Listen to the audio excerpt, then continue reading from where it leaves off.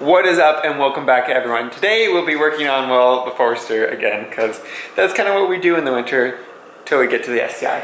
Anyways, I want to return it to its not former glory. There was no former glory. I just want to get it back to working condition. So we got a couple of things here and there that I want to do. With that being said, those are going to be, I need to put new wipers on because we don't have wipers right now, so kind of need to put those on if we're driving in the snow. And then we also need to go ahead and detail the interior because, well, you know guys, we did that interior, it wasn't cleaned, so when everything was put in there, all the dust from sitting on the driveway for the last 4 months was all sitting there still, so I gotta go ahead and clean that, so we're gonna do that, and then I kind of don't have a plate on this car, so that's the last thing. I just got to toss the plate back on. So those are what we're going to be doing today, and then we'll stick a little edit in here so you guys can finally see the interior and kind of see what it looks like with the tint. So for that, we'll roll the car outside in this beautiful golden hour sunlight and get some B-roll shots for you guys. Anyways, first thing I think is going to be tossing on the wipers. I haven't had a rear wiper in a long time, so we'll have to find the parts for that again and put those on. So wipers first, plate, and then let's detail the interior and get that all done. I know I said we're gonna do these first, but we're actually gonna do this first because we're losing light, so I wanna get that edit shot before we lose all our light, so we're gonna go ahead and clean the interior. So, you know, classic invisible glass, some of my standard quick detailer, and then 303 and a little bit of Armor All. If you guys are interested in my actual full process, there is a video that we actually filmed with the STI when we were daily driving it in the winter. It's gonna be up there somewhere. And we'll also be cleaning the floor mats on the front because those didn't get cleaned last winter, I guess, because they're really dirty. So we'll go ahead and do that. And then we'll also go ahead and vacuum anything that needs to be vacuumed and just give it a good interior clean so that we can go ahead and drive it. I think we'll start in the back just because it's going to be the easiest.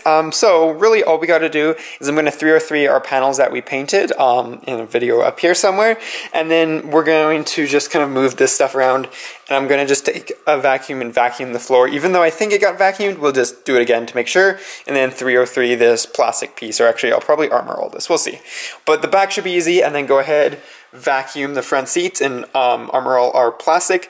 Nothing with a headliner because, well, I guess I could vacuum it. I'll vacuum the headliner just to make sure it's clean. And then we'll move on to the front where we have to do all the dash and stuff as well as the seat, or not the seats, the floor mats. And I guess also back here again, I'll 303 this plastic panel because why not? Oh, and also window cleaner on the windows. I swear, however many times I try to clean these door jambs, they're always just dusty and dirty. It's impossible to get them clean.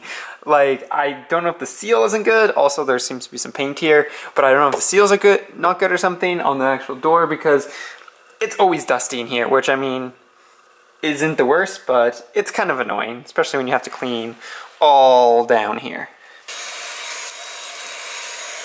With the roof done, we're now done the rear seats, I think.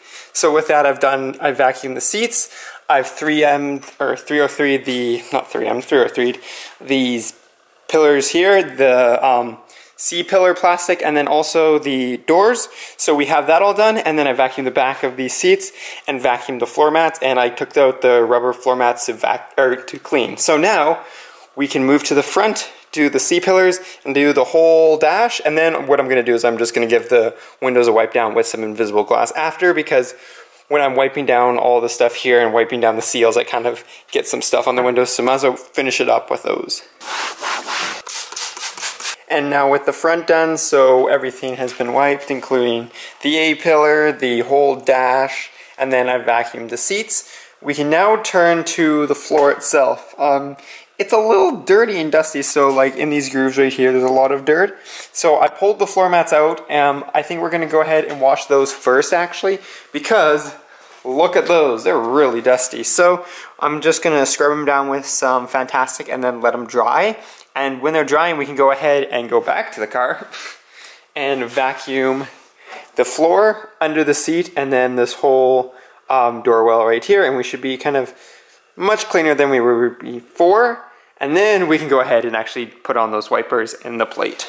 One clean floor mat, one dirty floor mat. So all I did is I took a bunch of Fantastic and sprayed it, and then a little bit of dish soap, and then took my little brush, scrubbed it, and then rinsed it, and then checked for any spots and scrubbed it again. So we'll go ahead, do this one, and then we will kind of let them dry and quickly do our passenger or rear seat ones, just because, well, why not?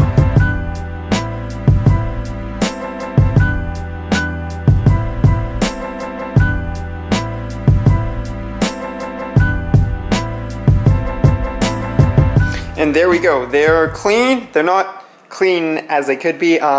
Really, you need a pressure washer for these, so they're not perfect. So we're gonna put them in like this. They're a lot cleaner than they were before, because before they were actually pouring gravel.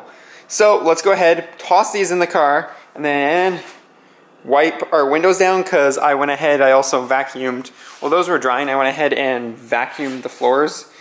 And the floors are now looking nice and clean, so that's good to go, so we can put our mats back on there. I already put in the rear ones because they just took a little bit of scrubbing to get some dust off. So yeah, let's toss the mats in, let's wipe down our windows, and then let's watch a sweet edit.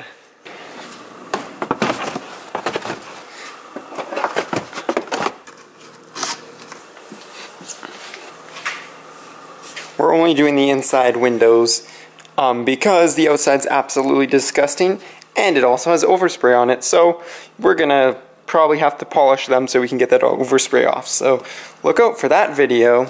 And there we go. We have the interior of the Forester all cleaned up after sitting for 4 to 6 months. I don't even know at this point. All cleaned up, ready to go. And we have one more thing, the wipers, and well, 2 more things. Wipers and the plate, but we're gonna do that after this little edit so you guys can see what of these last 4 months have done to the Forester, including the headliner and the trim pieces. So catch you on the other side of that.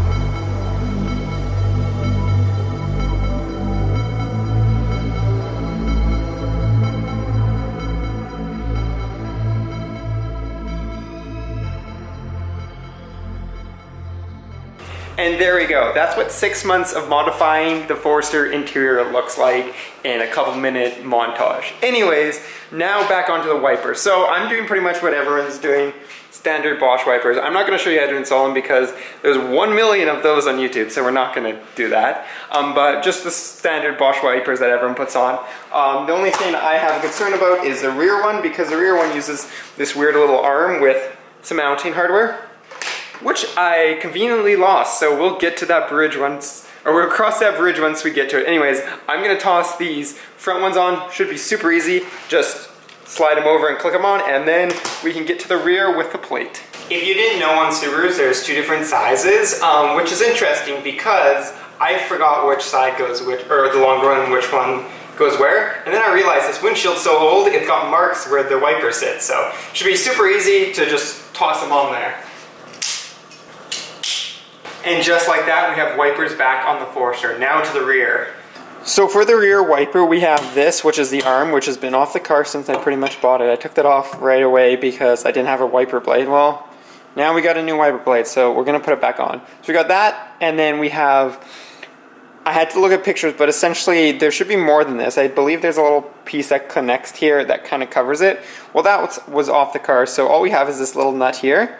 So that's what we're going to put on. Just bolt this on right here, 10 mil, and then that holds that on, and then we'll put the wiper blade on as the final hurrah. Hardest part about putting this on was deciding what position I wanted it. I think it's in the perfect position because there is this heating element here for the blade itself, so kind of wanted to line it up with that, but it moves a lot, so we'll put it on and then we'll test it. But with that being said, we can put it on now.